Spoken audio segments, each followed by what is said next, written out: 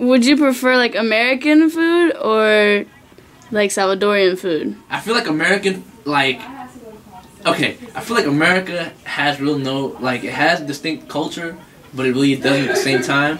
So I would prefer Latino food, you know, over American food. Okay. They taste better too. Okay. What language do you usually use, or which one do you prefer using?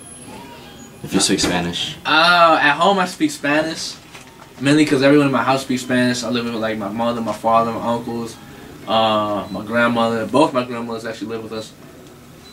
So yeah, so Spanish is the language of choice at home.